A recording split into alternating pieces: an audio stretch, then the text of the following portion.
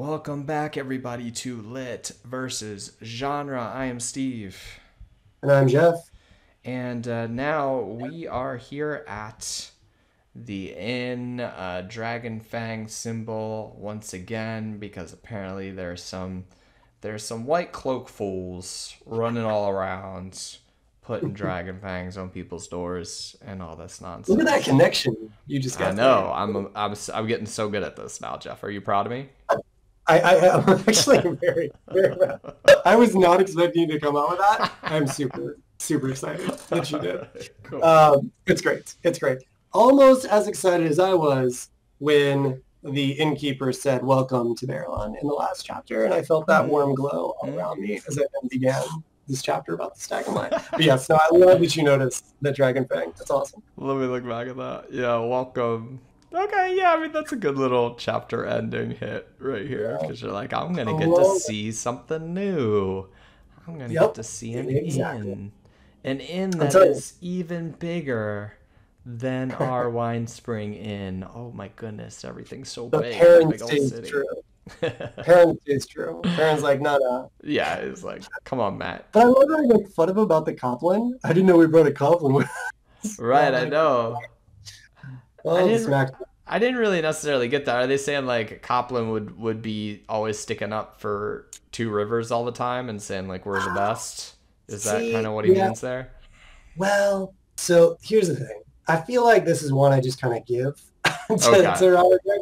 And what I mean by that is like, I think with the Coplin thing is brought up to mean a liar, I think in this case, right? Ah. But yeah, it's more like parent is lying to be true to his hometown, right? Right. Whereas ones are really complainers about everything and troublemakers. Right. So it's like, how does it? I mean, I love it because it's like it's an inside joke with these like Two Rivers kids. Right.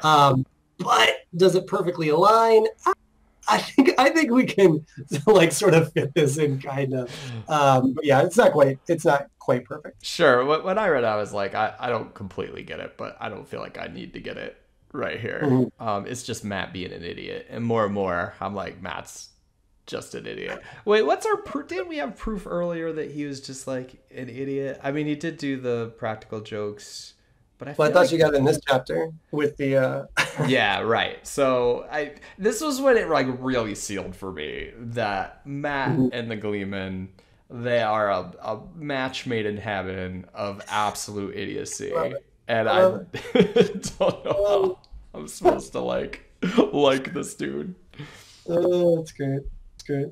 Okay. Did you everybody trying to cover up for him though? Was that Yeah, that was enjoyable? pretty. Yeah, that's pretty fun. Even idiot Tom is like, okay, I get what's going on here, and we're gonna try and cover this up. Yep. Um, yeah. So let's recap. They kind of go in here. They split Uh-huh. up. We get another like real minor mystery of here of who is Min.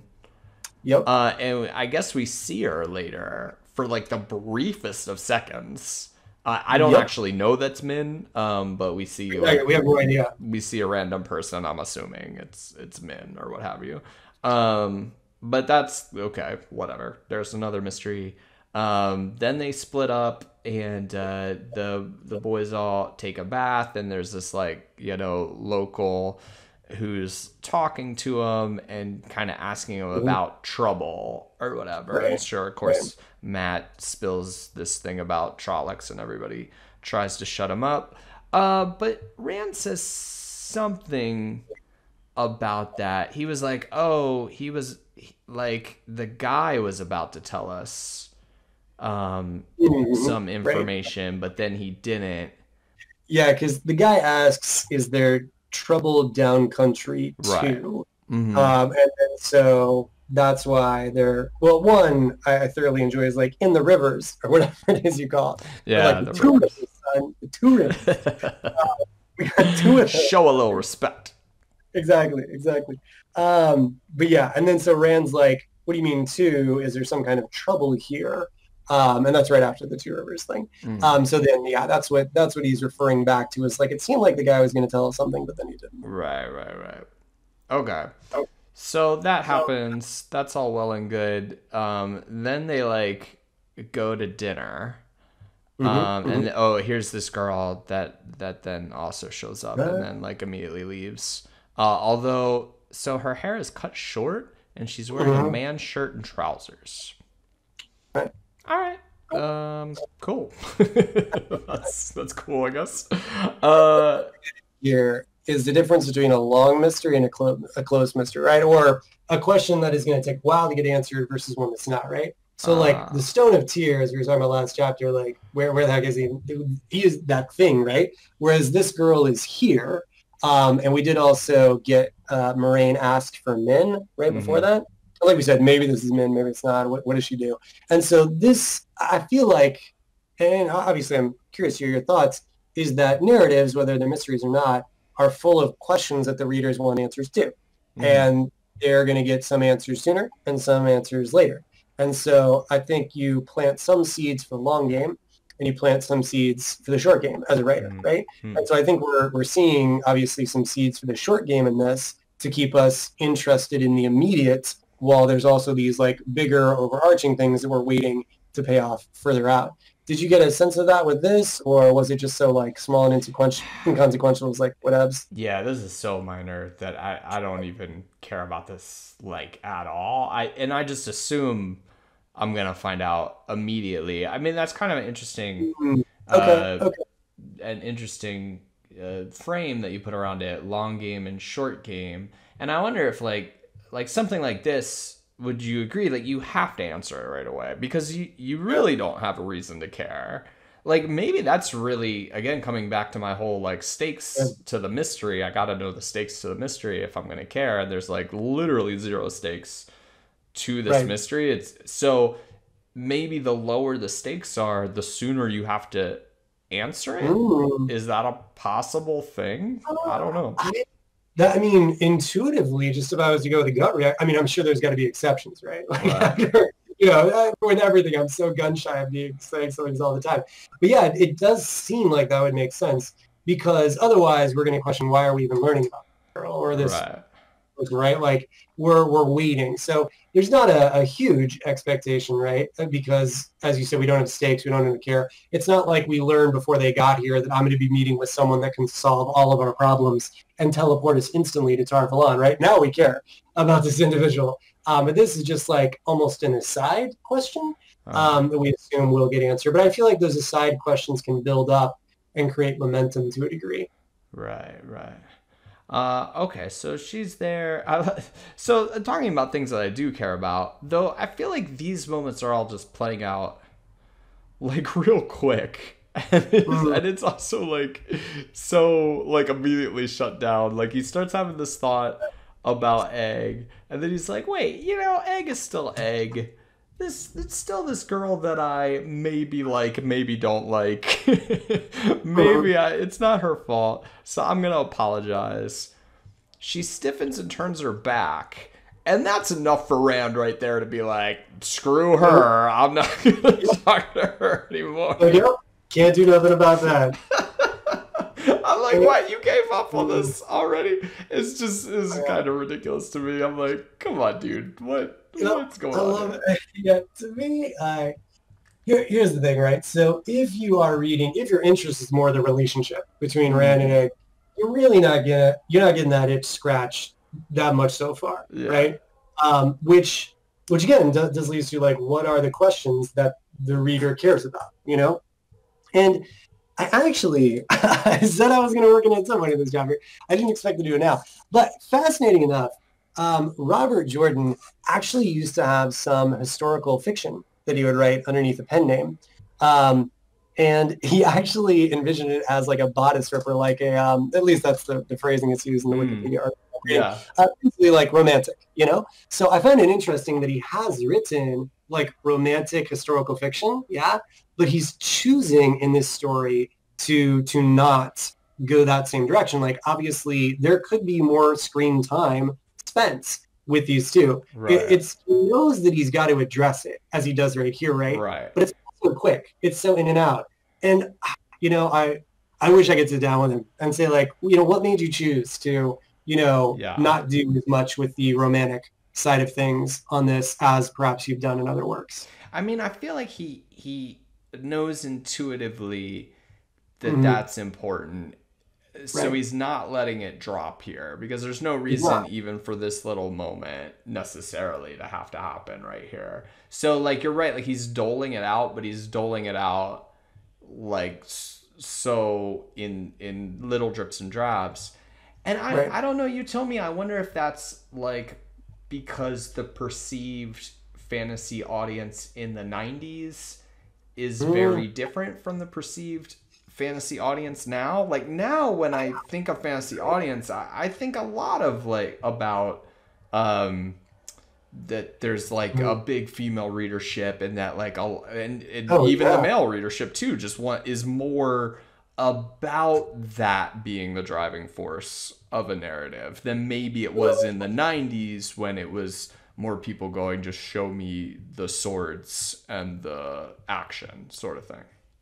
You know, I wish I could say, but I think we definitely, well, I don't know, because I'm thinking about like modern books I've read as well. Um, I think part of it is just what the writer wants to focus on, right? Do I Mm, want to focus on the more plot-driven Dark One escaping the Dark One, or do I want to focus more on these characters and their thoughts and their relationship with each other? Because obviously, again, there is so much more that could potentially be said about Rand obsessing with his feelings about her, their mm, little interactions and everything. It's just, not getting shown. So yeah, I think part of it depends on the author. Part of it depends on if it's a I think we see more of the relationship stuff in the YA fantasy that's come out, which obviously there's a massive market for. right. But I think we do also see it in adult fantasy as well. But I think if I was to generalize, I think the YA has sort of embraced this more relationship and learning about these loves and love Right. triangle, all those things. Not that they didn't exist before. But so I think we're seeing some of that here. More, I was just interested in the idea that I haven't read this historical fiction of his, but I assume that he was writing from a romantic angle, especially if you look at the cover of it, of this story, and it's just fascinating to me the choice he's making. And yeah, is he making that choice because of his interest? Is he more interested in writing sort of the journey, or is he writing it that way to sell because he thinks that's what readers will want Mm-hmm. more? Yeah, I don't know. You got to read that, Jeff. You got to be a I agree. completist. And Yeah, it's called the Fallon Blood, actually. okay, And I know that I promised before to say how Robert Jordan met his wife. It was actually, I mean, this is again a Wikipedia article. Anyone can look it up. But the short version is that he sent her Warriors of Itai or Altai, which has now actually been unearthed and released. But she rejected that. It was like, I don't want that. And so he sent her the historical fiction series that she started to do. And after that, they started dating. And then after that, he made Wheel of Time. So it was actually this Warriors of Itai as his first one, and then the historical fiction series after that. But yeah, I suppose if I am a true Robert Jordan fan, I should go back you got to and read it. read all stuff. He apparently did lots of things underneath pen names. Maybe not tons, but some. There's only so much time in the day, and I do love my fantasy. But I'll see what I can do. Maybe at the beginning, I'll read it. All right, I am getting worried this relationship is not gonna pay off. Like I'm having trouble seeing like where they have to make a definitive choice that I'm gonna be really Mm-hmm. kind of Mm-hmm. crushed by, like how is this gonna crush Right. me emotionally? And like I'm starting to get to the point where I'm like, they're just not gonna get together and that's fine, and I kinda don't care anymore, whereas I want that to be like emotionally brutal, but I don't know Mm-hmm. if it is gonna be, and for some reason my feeling is doubt that I'm going to be super emotionally sad when they don't get together. But like I don't know, maybe not, maybe I'm wrong, maybe something's gonna turn around here. So what would you be reading for if not that then? What would I be reading for here at this point? Yeah. Like if uh you get that feeling, right? And you're like, I don't know if this is gonna pan out because I'm just barely getting any of it, right? right. And then so what right, and maybe nothing, right? With the fact that we're still making more of these recordings. But no, what is there anything that is interesting to you beyond that relationship thing? Yeah, yeah. Would I be reading this on my own if it wasn't like we were doing this and like I wanted to like just learn more about the genre and like what makes it tick? I don't know. I don't know, man. Yeah. Like I'm not that invested in the mysteries right now. I'm not sure I know what the stakes are of it right now, and like Right. Right. and and it feels very like, yeah, the characters aren't making choices and we're just making a journey sort of thing. So Right. I want something that like either like ups the stakes, maybe, you know, one of the one of these kids dies or something. I don't know, like something happens to like ramp the Right. stakes up. Man, we talked about Lord of the Rings last time, but I think it is kind of a brilliant thing to do to have one of the hobbits get taken Right. at the end of that first movie. And apparently I did watch, like, because I haven't read the books, you have, of course, but that actually happens before the end of the first book.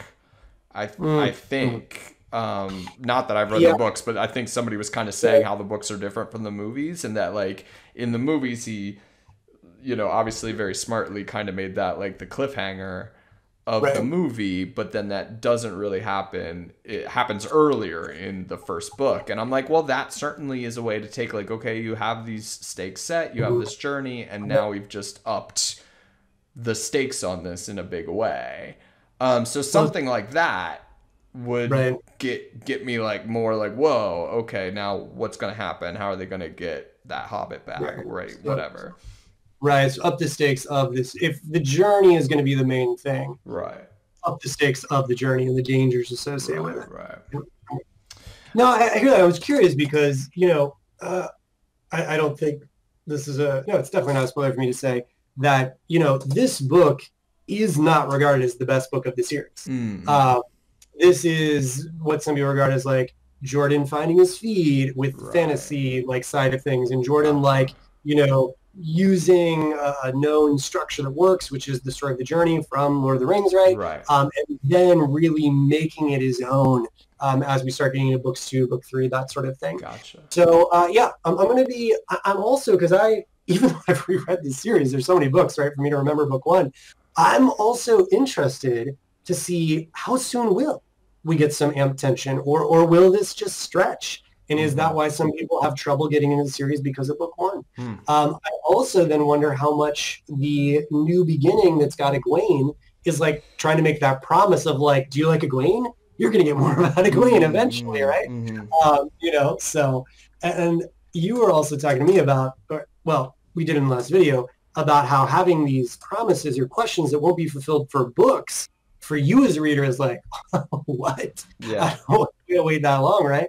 And so is this then just appealing to people, or mostly appealing to people who are okay to wait, right? Who are okay to wait books until they get a bigger payoff. So yeah, I'm actually like way more pumped. I was already pumped, but way more pumped to read the next chapter to see like how soon do we get tension added to any part of this, the journey, the relationship, anything at all. Okay, Jeff, I'm gonna put you on the spot. You ready? Do it. What is the best book in the series? I can't even pick one. Can you narrow it down? Can you narrow it down? No, because it would be getting into too many spoilers. You know, like you just need to say a number. That's all you need to do. Say a number right now, coward. Okay, do it. Here's what I'm gonna say. I remember thinking that one of my favorites was Robert Jordan's last one, the last one he did. Because there's a book that's considered kind of a different people disagree on like where exactly it is, but the people that read the whole series, many comment that there's a slog, kind of like late midpoint. And I sort of felt that too, because there's a book that takes place over just like a couple of days and it's still the same size, you know, and there's not a lot that happens. Right. And then the book after that, I just felt it's so vivid in my mind. I remember feeling like, yeah, he's back. He's in it. You know what I mean? I felt like Robert Jordan just like hit the ground running. And I was just thoroughly enjoyed that series, and that book in the series. Obviously, then devastated after he was Yeah. gone, and very personally happy that it got closed out the way that it did, in what I think is an effective way. But yeah, that if I was to just answer off the cuff, like that reading experience for me really stood out, of one that was kind of a bit of a slog, and then the next one just had me back in, had me excited for these characters. Right But on. there's so many moments throughout this series that honestly, a lot of the middle books just blend together to me, Right. because there's so many of them. Right. For me to distinguish what happened in like book 4 versus book 5, I'd have to go back and look at the titles and the summaries to really say. But I know for sure the last book that Jordan wrote, I really love that book. Right on, right on. Do you feel like that's also like a phenomenon? Because I've heard like a similar the like slog book. I've heard that like leveled at one of the Game of Thrones books too, or maybe even like two of them, where people are like, this one was just like too Oh yeah. long, went off on too many random characters that I hadn't That's heard about before. And I mean, is that like something that like is endemic of these a little bit, that like it seems like at a certain point the author's gonna hit that and has to like work through it? I mean, it could be just from an author standpoint. I look forward to being able to answer that question better in 10 years. I've written my 10-book series or Right. whatever. But what I will say, and it's interesting asking that question because of what we were just talking about with Lord of the Rings and where it cuts off. You may or may not know, relatively know the fact that Lord of the Rings was one book, but the Right. editors didn't want to publish something that was that big, and so broke it into a trilogy, right? Right. And so I do wonder if Tolkien had been writing it from the beginning, if he would have like had the breaks be at different points than I'm assuming Right. he in the end ended up choosing after he had written the whole novel, Right. and just like how it affected things, right? But I've been bringing that up because just to say that editing and publishing has an impact on this. Because, for example, in Game of Thrones, a book that a lot of people are like, wait, what now? Was Feast for Crows, because we only got to see basically half the characters. So a lot of the Mm. characters that we had loved and been waiting to read about Right. in Z. And so it's like, excuse me, like I've been waiting so long, and there's this book, but my favorite character's not in it. And so that's the problem with the story growing in the telling. I want to say Robert Jordan is the one that said that. Maybe it was George R. R. Martin, but I think it was Jordan. But anyway, the idea that with these big fantasy books that they can grow sometimes beyond a point of recognition or beyond the point that they should. Yeah. And I think that's what I got so excited with Robert Jordan, that I felt like he did return to form with, pardon me, that book after it, and kind of started to bring things together. Whereas I think, I don't want to speak for everyone, but I'm certainly waiting for George R. R. Martin to accomplish the Yeah, same thing. right. Come on, George. All right. That's also interesting, that idea. I wonder how often like these things pass into folklore. Like, do you know, did like Tolkien really just have the whole thing and then Right, just exactly. straight split it? Because that sounds really weird to me, because the second book sounds wild to me, because apparently like it's just the second book is literally just split in two, unlike the movies where you just follow uh the Frodo and Sam and that Mhm. idiot Gollum, and you just follow them, and like he doesn't intercut back and forth like the movie does. It's like literally you just follow them to like kind of the end point of that movie, and then you double back. It goes like back in time, and then you Yeah. follow the other characters for their part of it. And I was like, that sounds like such a structural change that it Right. would be wild to put that in the middle of your book, right? Like if you're like, this is going to be one book, to do that in the middle, Yeah. it feels like something like once they told him split it into three, then I see you kind of going, oh, well, this will let me do this kind of fun thing with the second book. And so like I it don't really know. does change. Like sure, like maybe he had the whole thing, but Right. he probably like kind of kept adding to it, or changing it when they made him split it Sure. up. Sure. In the same way Yeah. that like Lucas always says like, oh, I knew like the whole story. I had the whole three Star Wars movies written. It's like, no, you didn't, dude, because you were clearly just making it up as you went along. Like you're just lying. You're just or maybe not lying, but you didn't know exactly what was going to happen. And once you decided to split it up, you you added to it, and it grew in the telling, as you said. Right. I feel like rabbit holes into rabbit holes with this Right, one. right. But all stuff I am thoroughly fascinated by. I don't, hopefully our listeners are too. I would say I would love to know. I mean, I should probably do more digging about that folklore, right? Associated with he had a book and they just took a cleaver to it Right. and cut it into three parts, right? Like obviously I'm sure there was more going on than that. I'm sure he had a hand in it. I'm sure they moved stuff, shuffled stuff, I would imagine, right? Right. But I don't know. But I would be fascinated to find out more. So maybe somebody in the comments will do, or maybe like I researched Robert Jordan's relationship with his wonderful wife, I can do the same. Yeah. So we'll see with Harriet. Right. But yeah, I'll look that up. I'll look that up about 3 books because I'm curious about that. Yeah, that'll be fun trivia. For this one, I know that Robert Jordan was contracted to write way fewer books. Like I don't know the exact number. It was going to be done in I think he said it was going to be done in 3 books or so. Oh, that's and his interesting. editor was like, let's do 5. And he was like, okay. And then it's like more than twice that, right? Wow. And it's like, the editor was like, I thought I had it. I thought I was predicting enough in advance. And I did not. I did not account for how much the story would grow.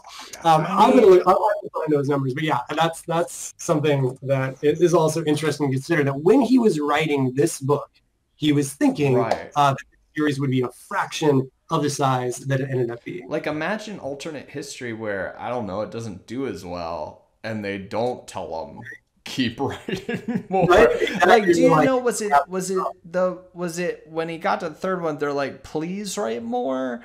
And so then he was like, well, okay, I'll stretch it out. Or did he get to the 3rd book and go like, look, sorry guys, I'm not going to be able to end this right here? Having read them, I'm going to definitely go with option B, because there's no way the book feels anywhere close to finish. Right. It's like there's still so much left to take, into account. So yeah, I think it was definitely, hey, I'm writing a book, I'm writing more books, I'm writing more books. Oh guys, we're not done.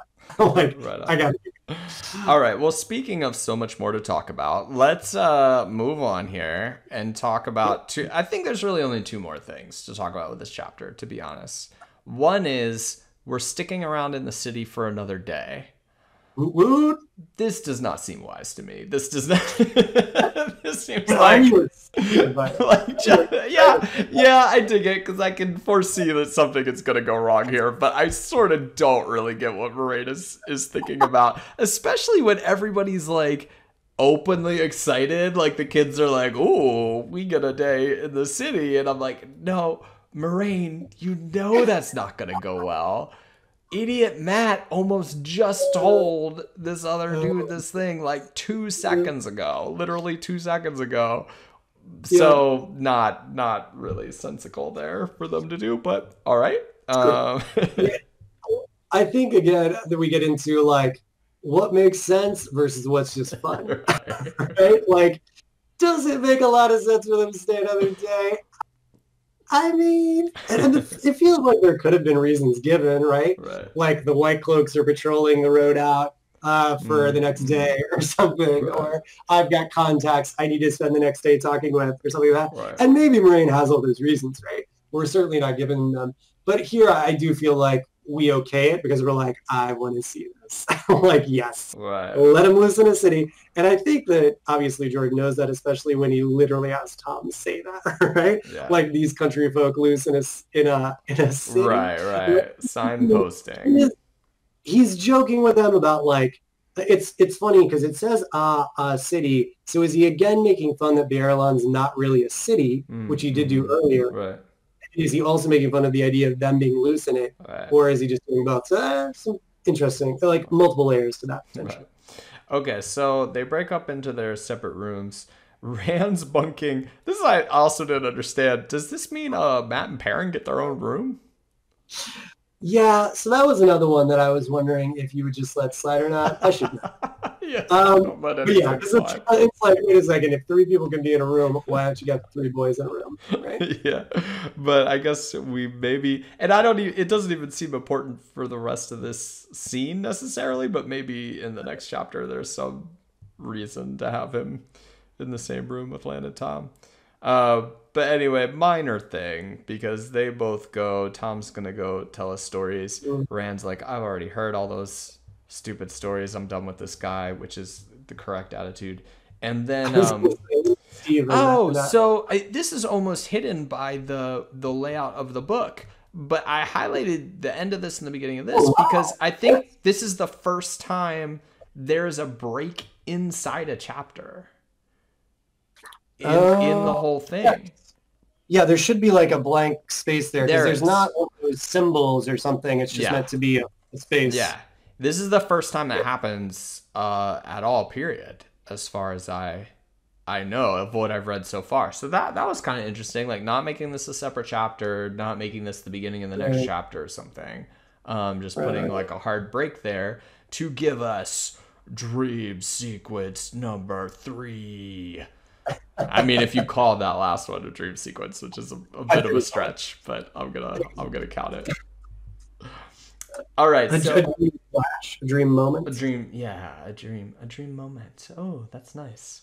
So Jeff, you said you kind of knew how I was gonna feel about this one.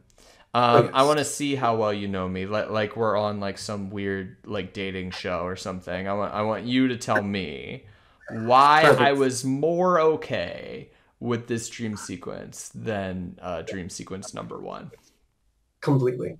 So this does tie back to what I was saying about sort of 3 different types of dream sequences to a degree, where the first dream sequence that is Steve's least favorite chapter doesn't seem to really have anything to do with the story, right? It doesn't feel like we're progressing the narrative beyond maybe getting glimpses of things like, Steve doesn't care about that. But here, it's like we're getting to meet the big bats. And so it's a cheat, right? Like if he was writing from multiple viewpoints, we could be getting chapters just from the bad guy's view, right?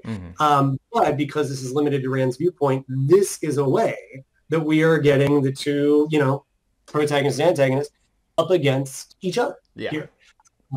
And so that I would think would be okay. Now, you might prefer it to happen in a different way than a dream sequence, and maybe the lead-in took too long, but I think you'd be okay with the bad guy being revealed and talked to. Right. Basically. This is a scene.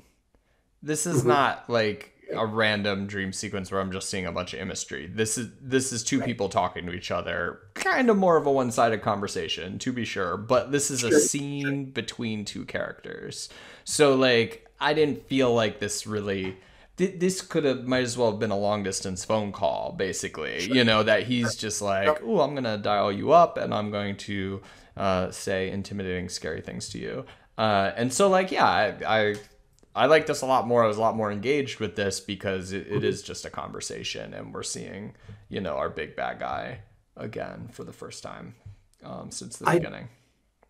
I do think, I'm going to guess that you're still annoyed by the ambiguity of knowing exactly who he is, of like, is he the guy that we saw in the prologue? And if he is not, then I just super assumed it. I just hyper assumed that this is that dude. If this is not that dude, then I will be annoyed. Now, I don't know. He said his name in the prologue, and it wasn't this. Right? It was something, I don't remember what it was, but it wasn't this. So if this is a different dude, what? Really? Because they're in the Melted Walls castle. Right. Here. So here's the thing, though. Notice how Rand says right after that, the Dark One. So this isn't supposed to so much be a dude as the Dark One. Yeah, but it's just a dude in black clothes. And sure, his eyes go all weird, and I definitely didn't see that, with the other dude. Wait, where's the description? A man stood in front of the fireplace. He had not noticed the man when he came in. So this makes me think like, okay, because that dude teleports in just like he did in the prologue. Dressed in dark clothes of a fine cut. Seemed to be in the prime of his maturity. I don't know if that matches up with the description, like that he's he's the silver fox, this dude. That Rand supposed women would find good looking. I like that line too. Like, I don't know if men are attractive, but I suppose this guy's attractive. But all of that and the fact that we're in the same castle with all the melty walls and the people melted into the walls and all that is just so leading me by the nose to believe this was the man in black that I saw before. And I'm guessing now from your comments, this is not. This is the Dark One, capital T, the Dark One. But like, what? Why not? Why isn't it the dude that I saw before?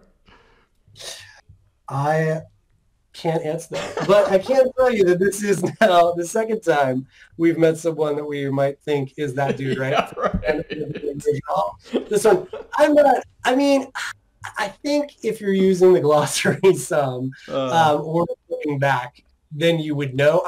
That's I should have looked this dude up. I guess about. Yeah, if you look the Osmond up, yeah, okay, you'll see what it says. Okay. I'm never sure because in the back it talks about it's the Trolloc name for the Dark One, which you could think maybe Trollocs just call that dude the Dark One. Right. So that's why I started with this. Like we don't really know. Like is he the same guy as before, or is he a different dude?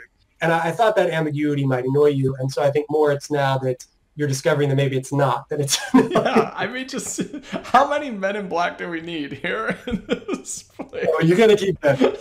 I get that like black is like a bad guy color, and that like everybody's gonna wear black, but like I don't know. But that's just like the descriptor for every. Maybe this could Dark One be more decked out or something, or I don't know. Like you could do something that he's got flaming eyes, bro. He's got flaming eyes, right? Yeah. Maybe that's another thing I like about Star Wars. Like Darth Vader is the only bad guy who just wears black. He's like him and the Emperor, and they're set. The other people wearing their little suits, but he's the only one that wears shiny black. Yeah. Okay, so yeah, so I like this scene. Now here's my question about this. So again, this is really signposting to me. It might be a total fake out, and if it is, kudos. But really signposting to me that Rand is the true Dragon Reborn or whatever. Because he's having this vision, this flash of being in the same castle where this guy was. I guess what my question is this makes me feel like Darkwood knows that Rand is the one that he's looking for. Like, if he knows, like, okay, I'm going to dial into your dream, like, does he know who he's talking to? I think he does. And if he knows that Rand is the one he's looking for, then he could have really tightened his search here. Unless he had no idea, like, where Rand would have been in this. But this just seems like way more targeted, or like all boys who are exactly the same as age as Rand having this like little visit right now from Dark One. Belzamon does say, "Are you the one? You cannot hide it from me forever." Okay. So we do get this indication that he's just every boy this age is just having this dream. No, I mean, I don't know. It's exactly like this, but we do get the indication that Belzamon thinks it might be him, but is not sure. Right. But that does lead me into what I thought you might think about, or maybe dislike in this, which is, what's Belzamon's goal with this? Like, if he knows that Rand is in, why isn't he just killing him? Or like, why does he talk to him at all? So I was wondering if those would be the things you were curious about with this one. Yeah, are you the one? You cannot hide it from me forever. Cannot hide it. You cannot even hide yourself from me. Right. I mean, you haven't found him so far, bro. I know you down to the smallest hair. So, but you don't know, like, if he's the one? Like, this guy's just BSing. Come on. Balsamon, come on. I was going to say, does that then create a question of, unreliability in this Right. Yeah, so I dug this because it was a fun scene, and they have some back and forth, and the bad guy flexes a little, and that's cool. I'm glad you went back and found the line so we can kind of show the part that could make us question the reliability of this person, which I think kind of legitimizes this scene, right? Because if we're not sure how much this bad guy really knows or can do, it can Mm-hmm. make more sense why he is sort of, as you say, just flexing in the scene and not doing more. Because can he? Or can he? He says he can, but can he? Right? You know. So Right. Um. Yeah. Cool. So I'm digging it. Again, this just kind of makes me, he's not doing a good real good pitch here either. Like kind of being like, oh, the Aes Sedai are gonna use you up. I mean, dude, you're a scary dude with fire in your eyes. Of course, I'm gonna go with the Aes Sedai over you, buddy. Like, what are you talking? You're not gonna like drive me against them. So the Red's like, did I have any choice but to trust her?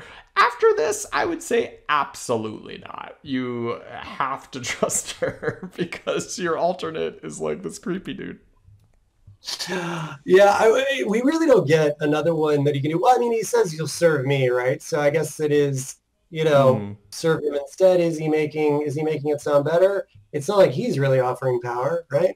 yeah. So yeah, that is something I was also actually curious about with you. We've kind of talked back and forth about, should Rand be trusting Moiraine? Do we trust Moiraine? Do we trust Aes Sedai, right? Mm-hmm. And obviously this chapter is meant to make Rand question it because he's hearing this information from the bad guy, right? And that even happens at the end, right? So do you have any choice but to trust her and Aes Sedai? It was as bad as the dreams thinking about it. So, we're definitely getting Jordan selling us on this idea that Rand doesn't know if he should trust the Aes Sedai. But in this reread and kind of going back through it, it does seem a little hard to feel that question the same amount that Rand seems to be feeling that question. Mm-hmm. Because, yeah, Moiraine's scary, but not like this. So, yeah, I'm just saying I sort of feel what you've brought up before about this sort of back and forth that is being leaned on again in this part. Yeah. Yeah. Like, okay, so Steve prediction. What prediction am I up to now? Up to number 5? My prediction is Rand is a dragon reborn. He's gonna F everything up by grabbing the sword accidentally in the tear. And then he's gonna go insane and basically like be the bad guy. And then like our other heroes are gonna have to deal with that, or maybe that's even the cliffhanger for the end of this book. Is that like, I was just oh saying, yeah, this book one. Yeah. yeah. All right, cool. So I'll Cool. put that on the record. That one's a reach. That one I would say my probability of being correct on that is like 5% or something. I'll put it really low, but I have some reactions to that one, and we will revisit those at the end of the book. all right. Because All right. talk about that. I was just going to say one last thing here. Does this part with the question of him not knowing if it's Rand, does this make you wonder if like Matt and Perrin are having the same dream? Yeah, I mean that's what I wondered. So like yeah, Okay. and now if they like wake up the next morning and they're all like, "Oh yeah, we all had the same dream," then I'll be like, "Okay, so he doesn't know it's Rand, but it doesn't shake my belief that he's Rand since Rand is my main character." Sure. Right. I just wonder if you were like, waiting for that to be in, or like, I'm eager to find out if Yeah. this.